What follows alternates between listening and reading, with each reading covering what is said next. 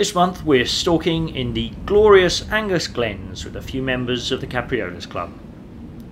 With stags now out of season, we set out in search of Red Hinds.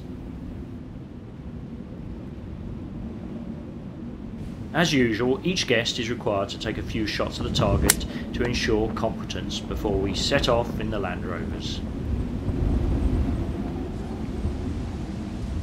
With a number of stalkers and guests on the hill today, it's important that the stalkers communicate their tactics and pass on information about the whereabouts of the beasts.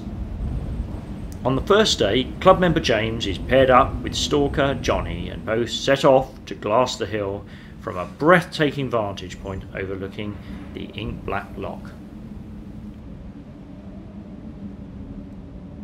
It's then that the hard work begins.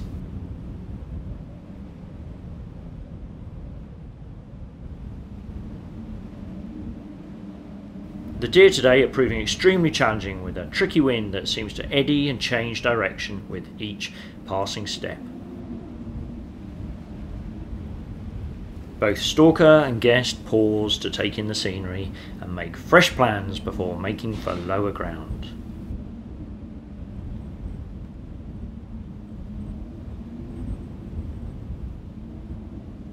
It's here that deer are finally spotted some 500 yards off in the distance.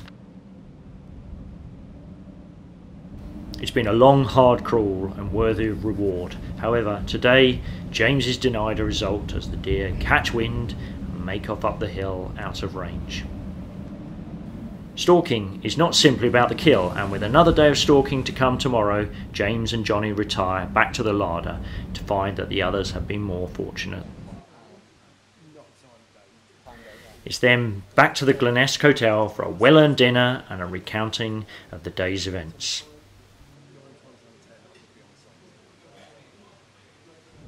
Day 2 in the Angus Glens, and we're in for some stiff gales as I'm paired up with stalker Ian.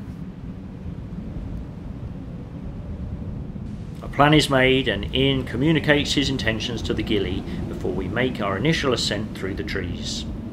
High winds can make for some challenging shooting, and gauging wind direction is crucial in placing a well-aimed shot, and today is no exception. After a long climb, the stalker readies the rifle. However, with our hinds presenting no safe shot, we instead turn our attentions to a family of roe browsing the hill. Despite the wind and the angle, I'm delighted as the 100-grain bullet from the Ruger 243 finds its mark and the roe drops to the shot, some 220 yards up above us. It had been Red Hinds that we'd been after. However, I'm delighted with the shot and to have bagged myself an unexpected roe in such blustery conditions.